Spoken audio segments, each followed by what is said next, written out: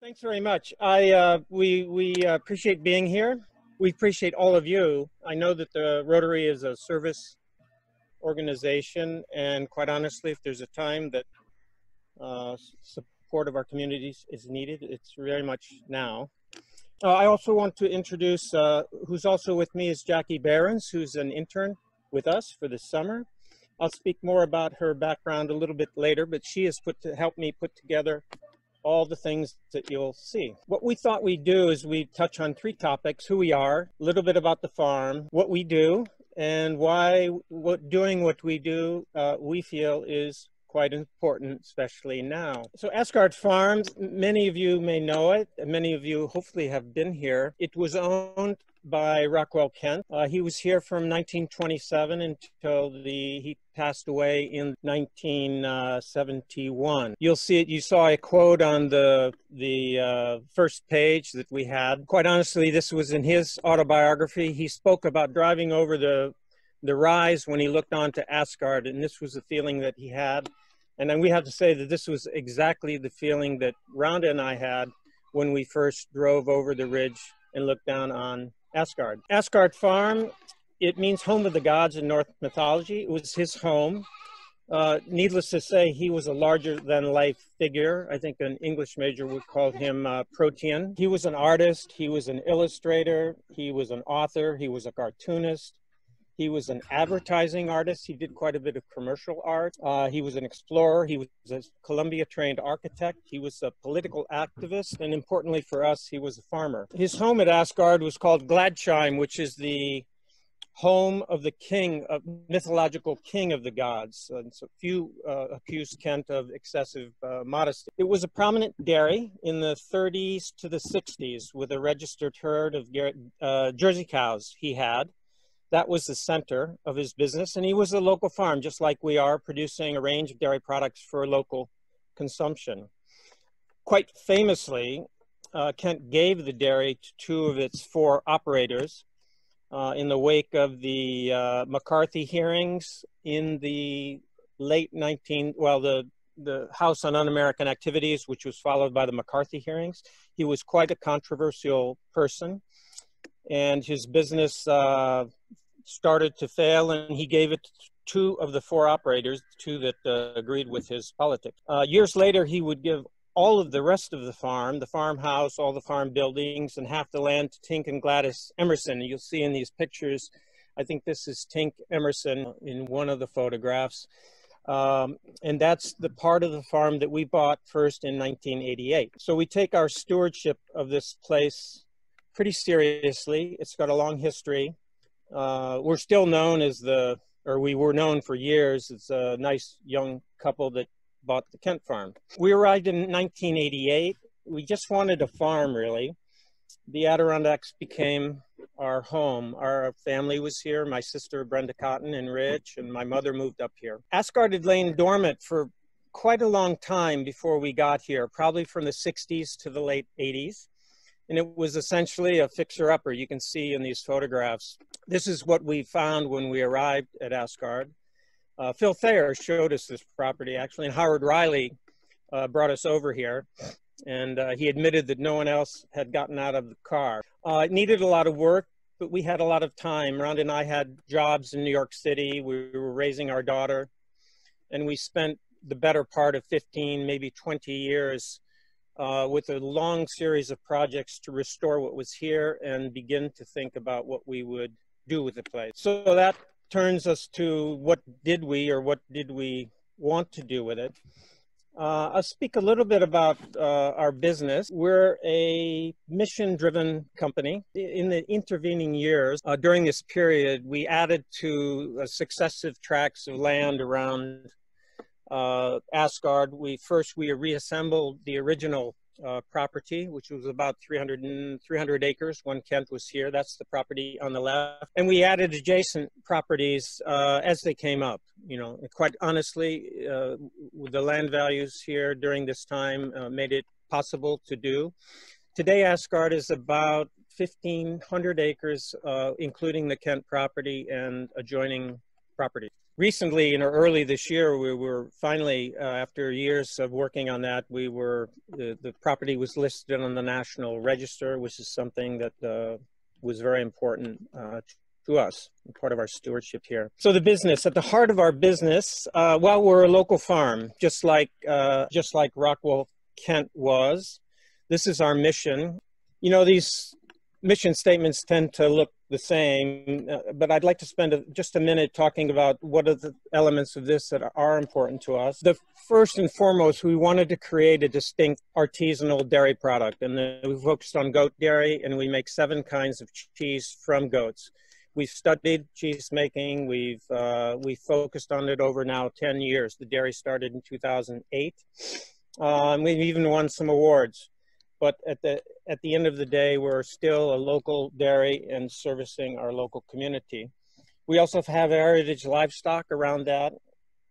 Good stewards, what does that mean for us? Well, we look at our profitability of this place, not only in financial terms, but also in terms of what we can do for our people and for the environment. We have a carbon neutral objective now that we just moved to 2025, and I'm quite sure that we'll get there. Farming's no picnic. It's not real easy to make money doing this type of activity. You should all probably know that already. But you know, they say no margin, no mission. So we feel it's a key part of our objective to show that this kind of farming can sustain itself financially. And the last comment on the mission, where we have under good citizens, the most important part of our mission is people and the training of new farmers. And we do that in 3 ways. One is our intern program. Probably we counted up 50 people have come through Asgaard in the past 15 years, helping us, working with us. Many as interns, some as apprentices, and some as longer term workers. Some have gone on to start their own forums like Blue Pepper Farm and Oregano Flats. The second thing that we do is we have an incubator here at Asgaard. We offer the facility to people starting new businesses. That was the way Blue Pepper was started. They started making yogurt here. And today we have a young woman by the name of Kelsey Meehan who's making butter, Gold Bar butter. So if you see these products, please support them. And the other thing that we do is we try to mentor anyone who comes along that has an interest in farming. And that extends to Kenya. In fact, I'm a mentor to a fellow by the name of Kevin Udami, who has a small goat dairy, which is servicing his community, which is deep in, it's in Mathare, it's deep in the slums of Nairobi, Kenya. So what do we do? As I said earlier, we're a local farm. And at the heart of that is a goat dairy. We make 7 kinds of cheese. We started by making it in the kitchen. We've gone to schools and classes and developed our products over the years to the extent that we have now a nice diversified product offering to make. Around that, we also have other things that help the farm work financially, and it's good for lots of other reasons. We have a cattle herd for beef. Bill Van Stockham, who built all the fence for us around here, he reminded me countless times, these cows are managing your grass. The beef is just a byproduct. So the cows are really here both to help us manage the soils and the pasture lands that we have, and it gives us another product. We also have pork. That fits really nicely with the other things that we do. Number one, we have gallons and gallons of whey that they drink. It's a great food for the pork. They live in the summer here on our pastures, and they basically help also, like the cattle, restore the soils. And they even make silvopasture for us, which is wooded pasture areas. Around that, there's a couple of other activities. We have poultry. Again, we're on the pasture with poultry. It gives us another product. We can process on the farm 1,000 birds without a specialized license. And beyond that, we are selling locally. Everything that we sell is to our community. 60% of what we sell goes through our store here and on the farmers markets, and the rest goes to these types of stores. We provide housing. You know that housing is an issue, and we've taken the opportunity of the adding properties to use the facilities we've gained. The one on the upper left was built by Kent for his son Rocky. That's our farm stay. The one on the lower right we use as an intern house. The one on the upper right we rent to a local couple that frankly needs a nice place to stay at a reasonable rent. And the one on the upper right was actually a cabin built by Senator Stafford when he owned the property briefly. And that's occupied by a crew that's working on the trail system up here. We also do some logging. Those go to the local mills, and it helps us to manage properly the around 1,000 acres of forest property. Finally, we invest. Rhonda and I've been lucky enough over the years to accumulate enough savings to go into our retirement, and we've made a decision a couple of years ago to move some of these our savings, if you will, into things that are going to impact our area locally. And these are examples of the types of investment we've made through Point Positive. I don't know if you know about Point Positive, but it's a fabulous organization which assists small businesses in our region get started. And we participate in that and have participated in a number of these startup companies. I would call it pre-angel financing.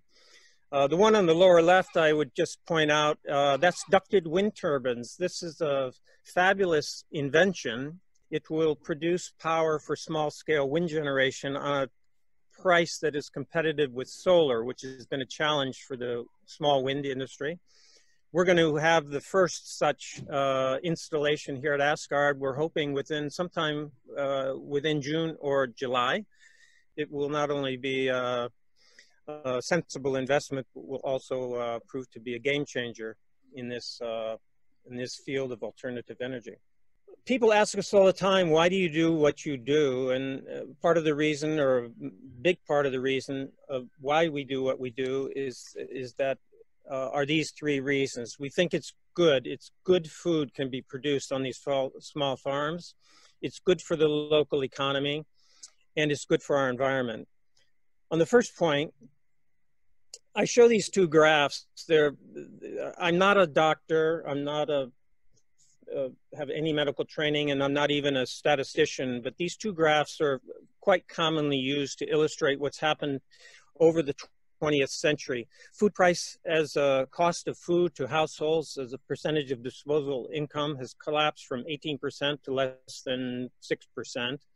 And during the same time, the incidence of, I would say, the types of this is a graph of diabetes, but these types of conditions has grown.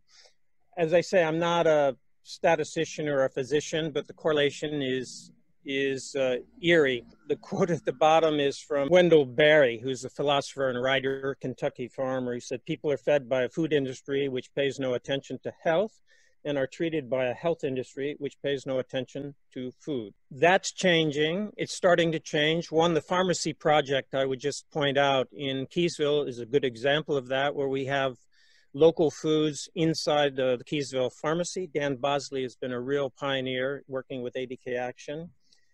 And quite honestly, the interns that we have this year are just evidence, further evidence to Rhonda and me about why and how this will change. Jackie was studying to be in nursing, and she came to us for the summer to try and solve the problem differently. Our other intern, Morgan Long, was actually studying as a nutritionist. She's from Oklahoma, and she came with the same objectives in mind. So we are hopeful that with the new generation of farmers, that the appreciation for what kind of food can be built and grown on these farms will change. Does farming work, or is it good for our common economy? And I always love this quote from Michael Pollan, who wrote The Omnivore's Dilemma, that said, essentially we have a system where the wealthy farmers feed the poor crap and poor farmers feed the wealthy high quality food.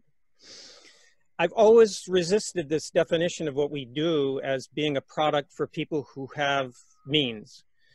I can tell you that our objective is to feed our community. And that makes a lot of sense because the food that is here should stay here, and the food dollars will circulate in our local economy.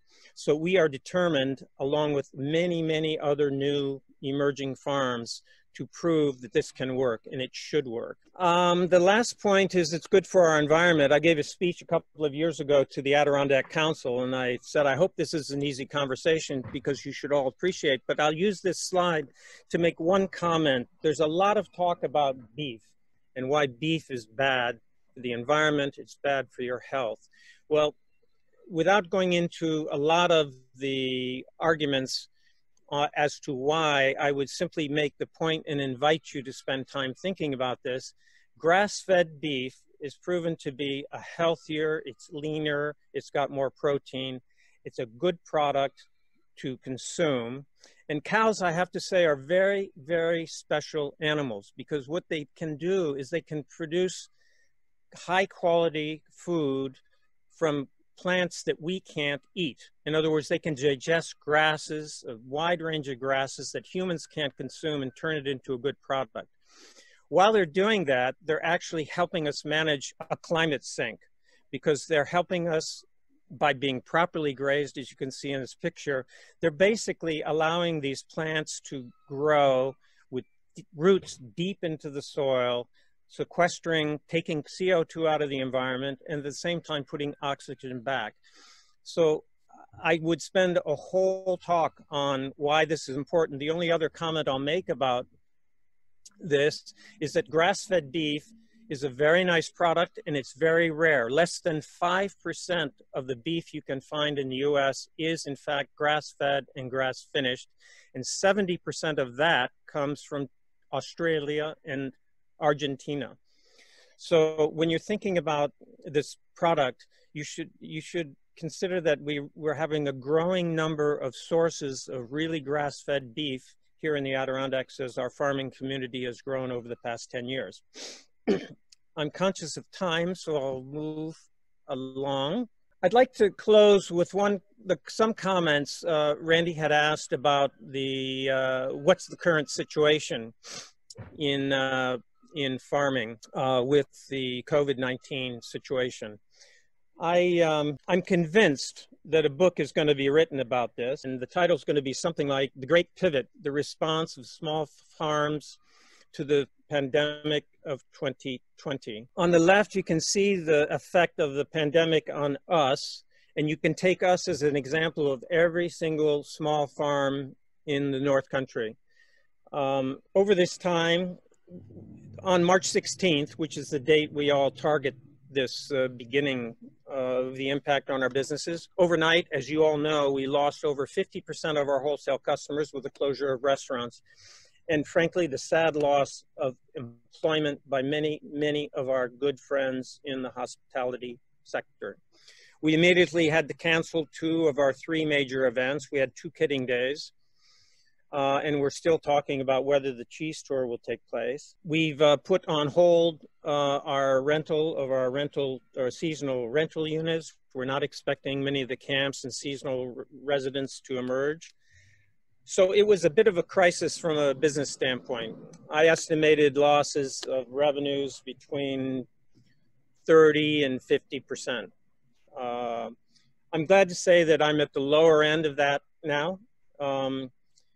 I had to say the response of the farming community, I would put it this way, it was all we could do to keep up with the energy, the action, and the momentum created by the many, many young farmers that have emerged in our community over the past 10 years. Everybody decided to operate as essential businesses, making and remaking new protocols every day. We basically organized a reopening plan before we could reopen. And we worried that we would get sick, who would milk our animals, and the farming community. You saw emails floating around this community saying, if anyone needs it, I know how to milk cows. If anyone needs it, I know how to make this. We set up online stores overnight because we really needed to do something to get food to people efficiently and safely. We established curbside pickups. In fact, you can go to the next slide, Jackie, because you'll see some pictures of these things. On the left is a picture of the curbside pickup. We were in the Saranac Hotel over the winter as a farmer's market. When they closed, we had to move outside. And the Ausable Valley Grange, who runs your market in Lake Placid now and the one in Saranac Lake, immediately organized a curbside pickup. We went from having 15 customers a week during the winter time to over 200 cars passed by this market in 2 hours on the Saturdays in April.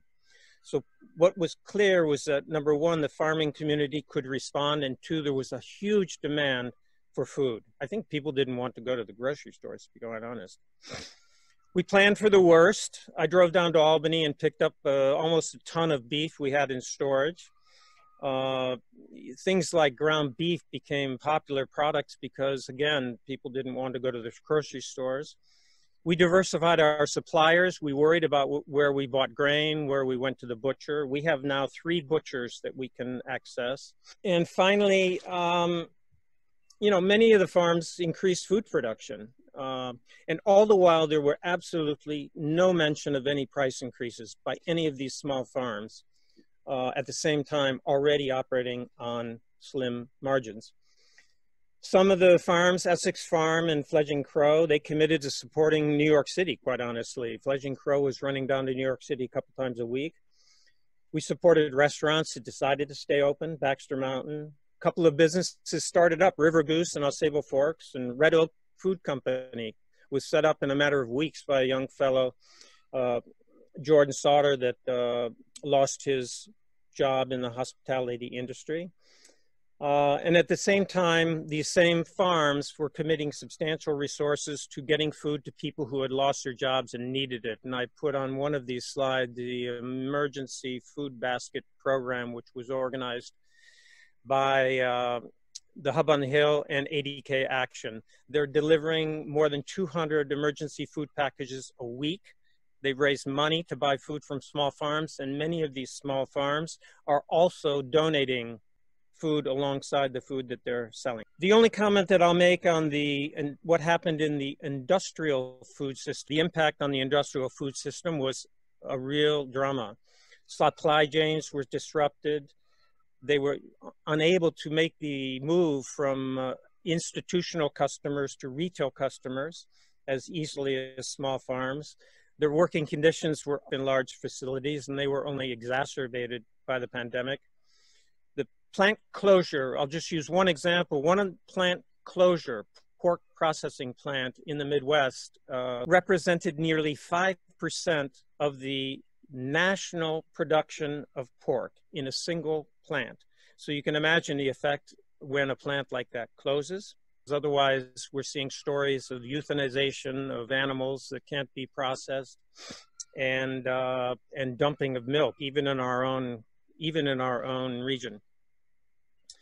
So the concluding point on that is that the strength of our local farming system that we have right here in our community is really an asset, and it's central to our quality of life and to our economy, and it's been able to stand up in this time.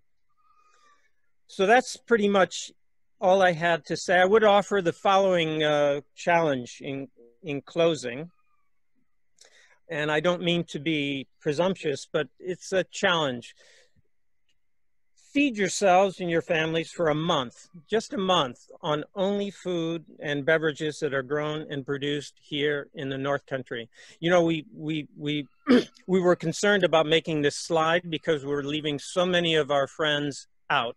But this is a selection of products from yogurt to cheeses to beef to processed products to even spirits and beers. And this is just a small sampling of what's available to you here in this North Country. So that's the challenge. If you can even buy a CSA, you know, what's a CSA? We used to think of CSA, it's community supported agriculture. Well, I think it's consumer supported agriculture. You know, all the small farms around here, including ours, will offer anywhere from 10 to 15% discount on food. And I don't know of grocery stores that do that. So that's what we would say that's what we would say in closing. We know that you're all big supporters, I'm sure, already of the farms, but I think if there's ever a time that it should be highlighted, it's now, and I appreciate so much the opportunity to talk to you about it. David, is it possible to come and visit the farm now? In fact, yes. The way we've organized, all of our products are online now. So everything is online order and online pay for curbside pickup. And in fact, we went from being open 2 days to being open 6 days, 12 to 6, every day but Sunday. And so people are welcome to come to the farm and pick up and walk around. Of course, we're quite sensitive to the numbers of people on the farm and all the protections in our plan, but quite honestly, we have quite a bit of space. So if people are here for pickup and they want to take a walk around, we're quite open. I've got 3 grandchildren who would love to see the animals. Is that possible? Yes, again, we've been torn between being the welcoming place that we have tried to be in the past. We had 5,000 visitors to Asgaard last year between events, but also being sensitive to the fact that we do have a small team around here, and we have to be careful about the number of other people that are walking around at any given time. David, this is Randy. Could you talk a little bit about some of your special events that you have had in the past? I guess they're all on hold right now, but they are some special events that hopefully we will get back to eventually, where a lot of people do come to your farm. Yes, thanks, Randy. Yes, we do 2 types of events, 3 types actually. One, our biggest events are Kidding Day, which we do in March and April when we have all the kids, and you may have seen a couple of them running around. Those are the last 2. And that's a great event. It got so big that we split it into 2 days, and that draws around 1,500 people. We do that normally the end of March and end of April. And then together with Sugar House Creamery and North Country Creamery, it will be our 8th year of the Essex County Cheese Tour. We were a bit pretentious maybe in assuming that name, but we are the only 3 cheesemakers in Essex County. And that occurs on Columbus Day weekend. It's also a great event. It's a big event. The other kind that we do is we always welcome a lot of nonprofit organizations who have their annual meetings here. In fact, we were scheduled to have ADK Action here in July, and that's been put on hold for the time being.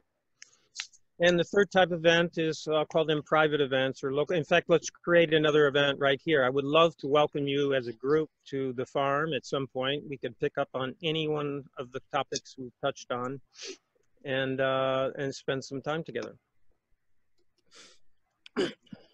That's very generous. Thank you. That'll be wonderful. David, it's Harris. Thanks for working with me and Jackie too to get this thing set up for you guys. I want to ask a question from the article that Randy forwarded to us. From when you were in banking to now in agriculture, what translated from the banking industry to farming to help you get Asgaard running with all the stuff you do? That's a great question. In fact, there's also another question which I'll just put on the table.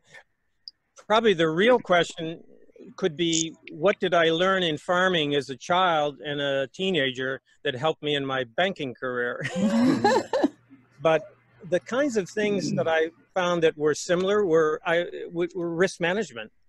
I worked in markets and I managed markets teams, and we were very focused on managing risks of everything.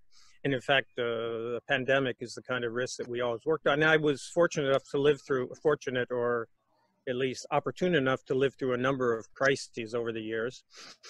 But the risk management in a small farm is as complicated, if not more complicated. So this whole idea of managing risk, managing your business by managing risks, was a good, if you will, translating point, if you will. The risks are slightly different, but they're just as important, if not more important. David, this is Susan Friedman again. If you could do something over again, I mean, you're growing and you're very successful at what you do, but what would you do differently if you could do it over again? Should I answer for me or for my partner and wife? However you want. Most people think we're crazy, quite frankly. You know, and I say that half joking. You know, when in March, we had a thought about just saying, why don't we just hang it up for the year? You know, it can be a tough business. And, you know, it's a lot of work and so on. And we just said the risks aren't worth it. And I'm glad we stayed with it. What would we had made commitments to people who are already here. We had commitments to people who wanted to come here. And to be honest, it's been an inspiring summer so far. But your question was, what would we have done differently? To be honest, I don't know. You know, we are, you know, sometimes I feel I'm the luckiest guy in the world because I got to farm when I was a kid, and I'm getting to farm as I'm older, and we've been lucky enough to have the resources to put this place together. I only wish we had really focused on our outreach, if you will, educating of people sooner in the experiment, if you will, or in the process, because this is becoming one of the most rewarding things that we do, is to see some of the people who come here and work here and go on to other things are all benefiting greatly from that. And this in fact is probably the most rewarding. That's wonderful. By the way, my brother works for Bank Paribas in London. Oh my gosh, you should have him call me. Yeah. Small world. You should have him call me. Does anybody else have a question they want to throw at David? I have a question. Zay, there's a lot of pieces to your business. How many people does it take to run it? How many employees do you have?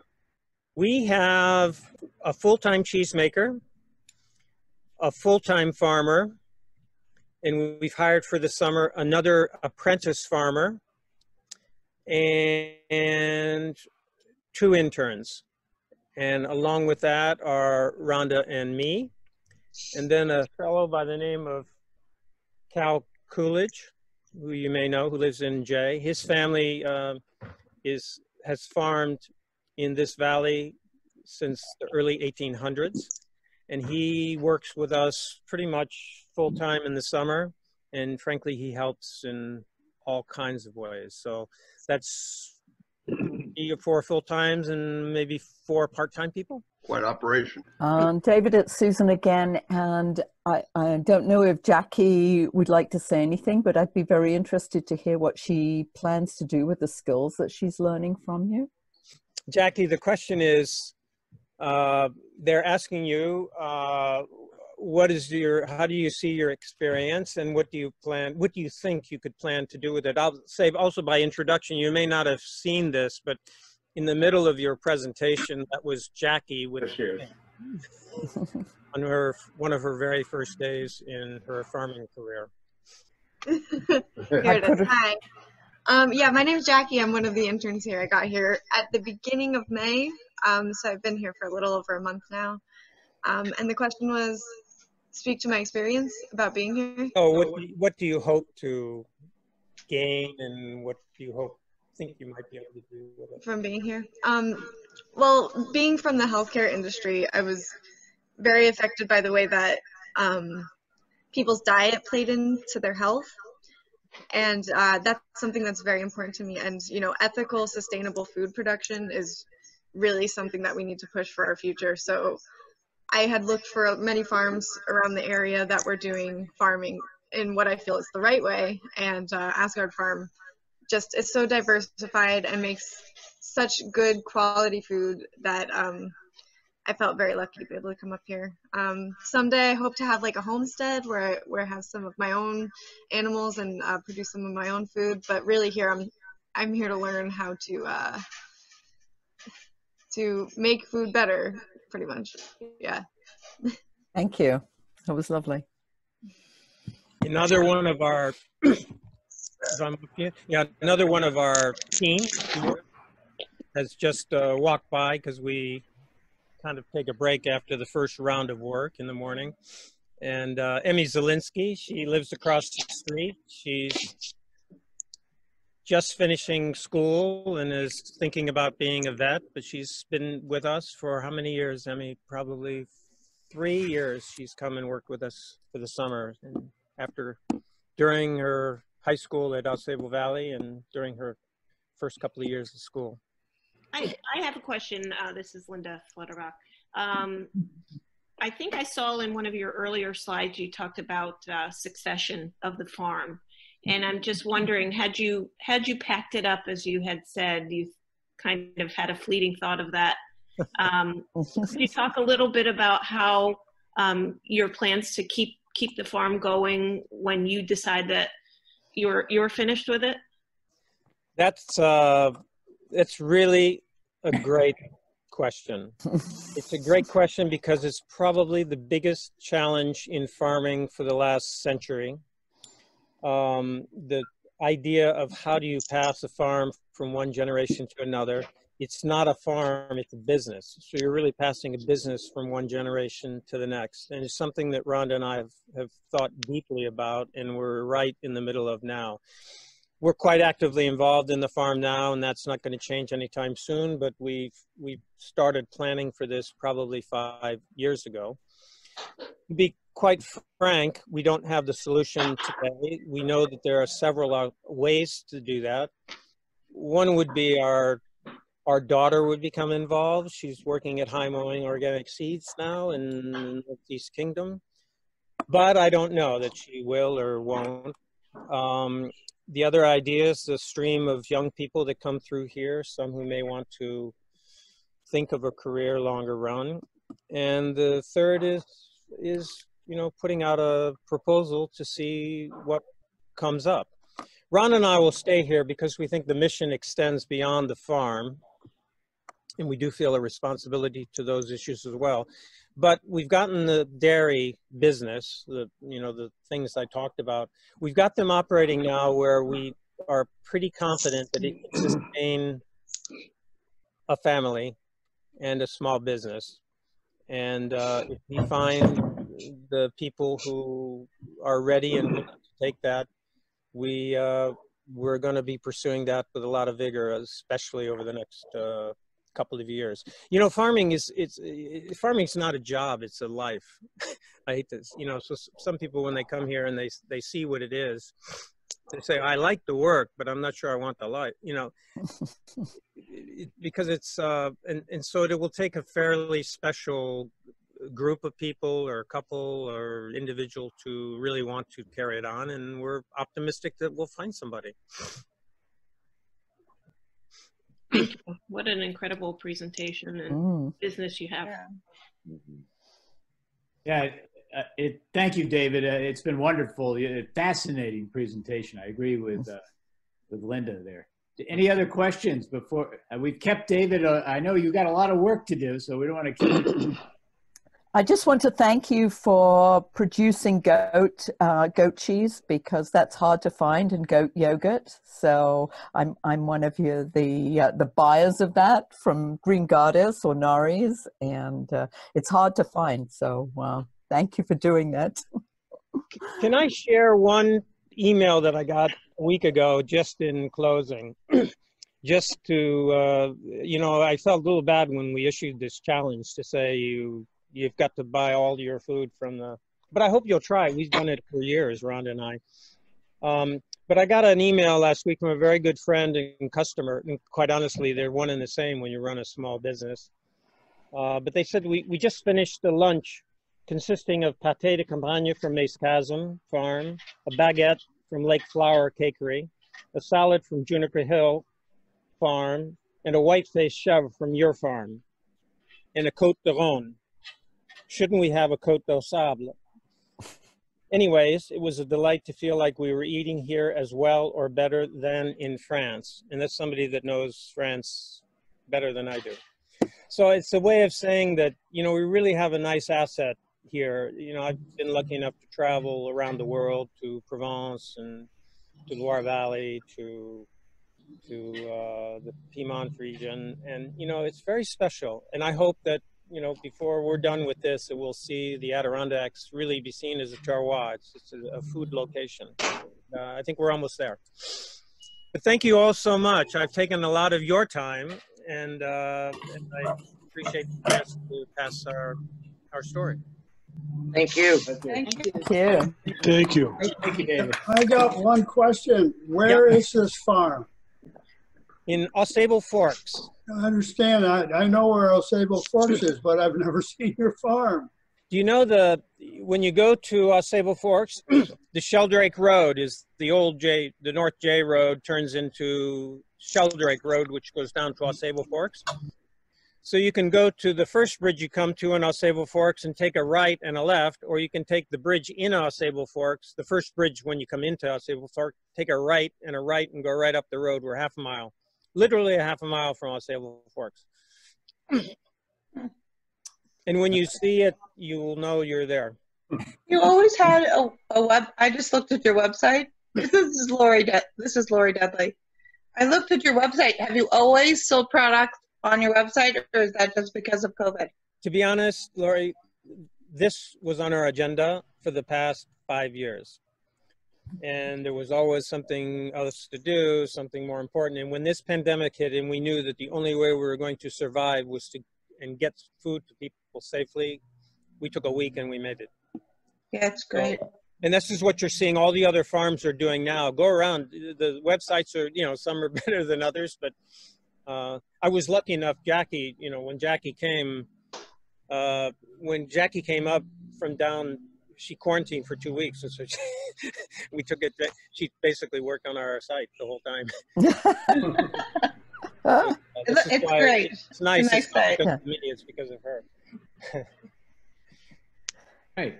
Well, as a maple syrup farmer, I can speak to the fact that farming is a lot of hard work. Yes, so, you can.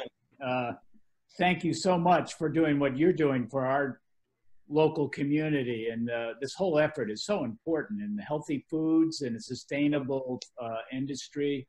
We need more of it. And you've become a leader in it. So thank you, David, so much. Thank you all. Thank you.